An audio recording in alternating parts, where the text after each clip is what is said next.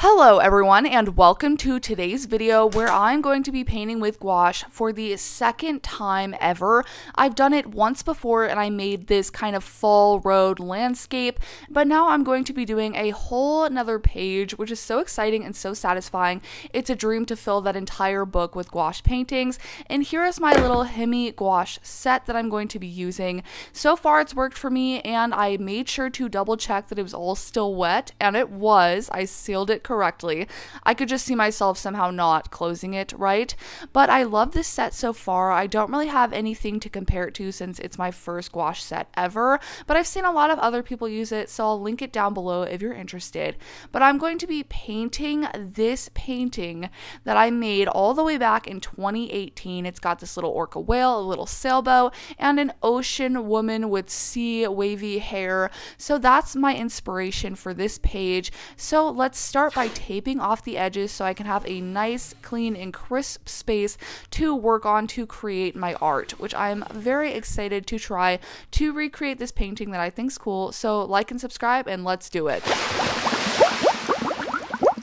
I think it's always the coolest to redo old art because it really just shows you how far you've come in a really evident way, because you're creating the exact same thing, but then you get to see it with all of the added improvements and things years later. So first I'm starting off with my sketch. I'm going to keep this one very close to the original, but obviously add a lot of differences to it because I've changed a lot in my style and how I approach things and how I do things. So I'm starting off with a side profile, which I think are one of the more challenging face angles, and then I'm putting in the little ocean at the bottom. Obviously this page is a little different, so my composition is going to be different than the first page, but I still wanted to include all of those important features and elements like the sailboat, the face, the whale, and obviously the ocean. So first I just started by mapping everything out in paint, and now I'm going ahead in with this color tan first, and I'm putting this down just as a layer where I want all of the darker things and shadows to go, just to start mapping it out in my head. And then I watered out the paint and kind of did thinner layers of color to start building it up, but also to help me see where all of the shadows needed to go.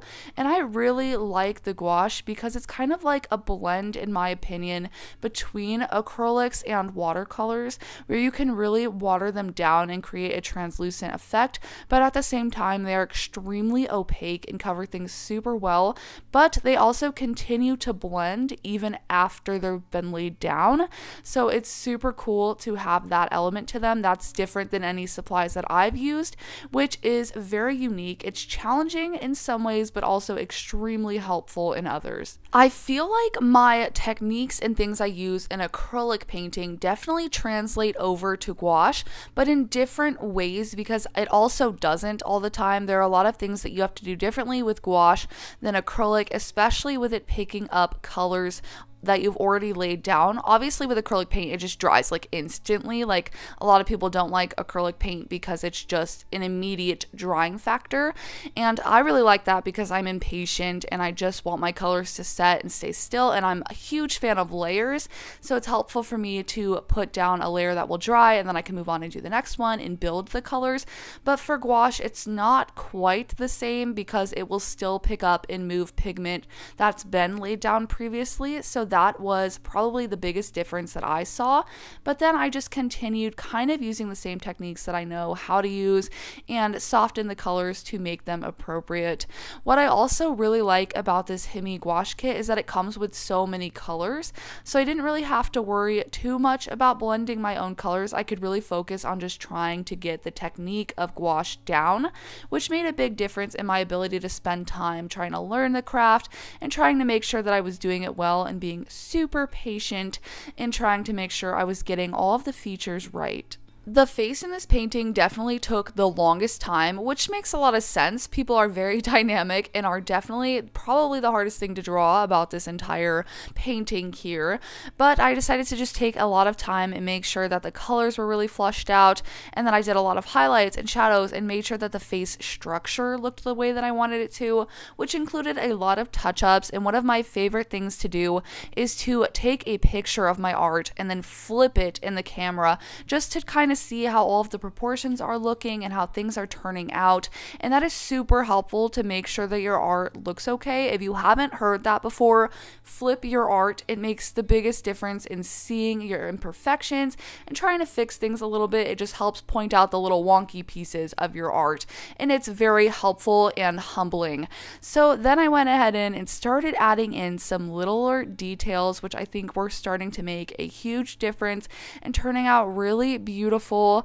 And I think that adding in some warmer colors to the face really helped make her feel more alive and brought her some color. I kind of wanted to make it look like she's been out in the sun, in the ocean, so I added in some freckles and a lot of pink hues to kind of add in that color, maybe a little bit of a sunburn indication, but be sun safe, guys.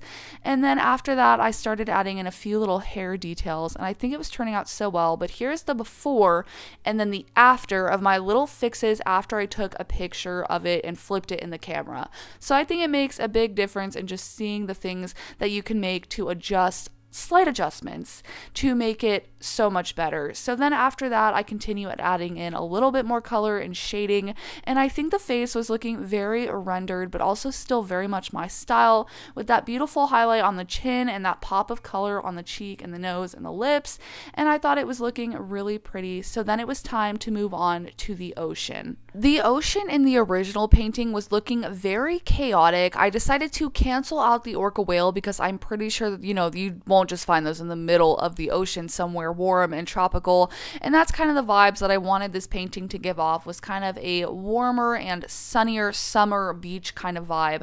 So I decided to calm the ocean down and make it a little more tame, because out in the middle of the ocean there are crashing waves and big moments, but most of the time you see the softer waves in the distance and in the background, and that's where we are in this painting. We're way out in the middle of the ocean somewhere. So I really wanted that to come through and to translate by showing that there is some depth to the waves, but also that they're out there and kind of more chill and tame, and we're just out in the middle of the ocean, the dead middle. Okay, that's what I was going for.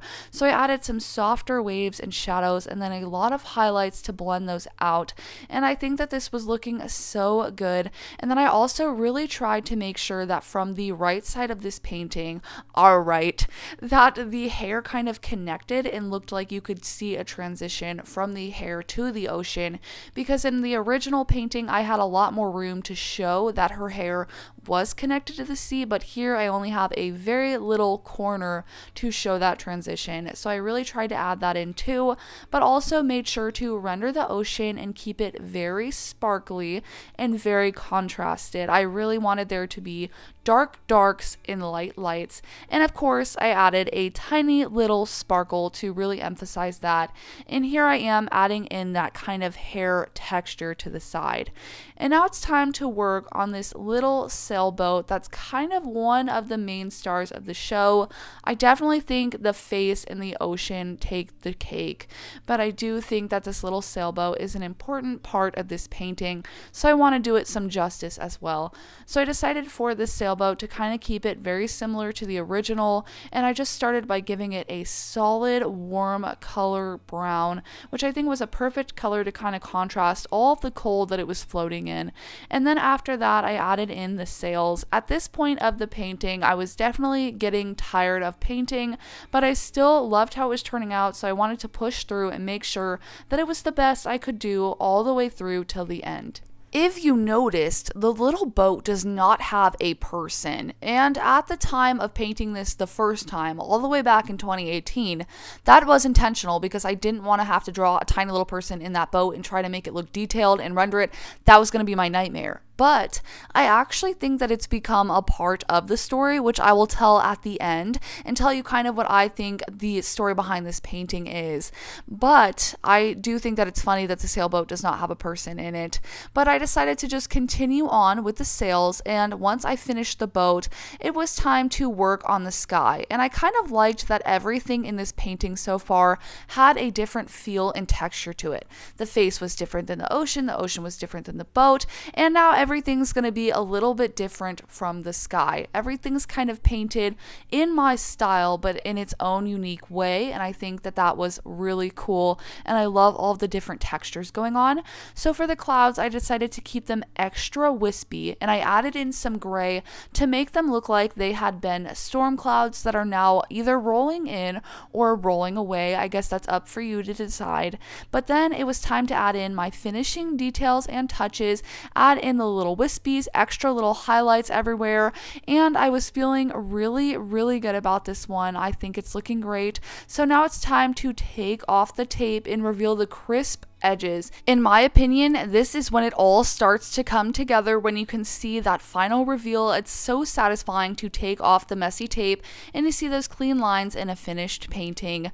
But here is how it turned out. I think that it looks so cool and so beautiful and really tells a story. Here is the original painting from 2018, and here is the one now. Obviously, a lot has changed, but I still think it kept its integrity from the original, and I also think it looks so good next to the orange. Like the blue and the orange contrast is so fun.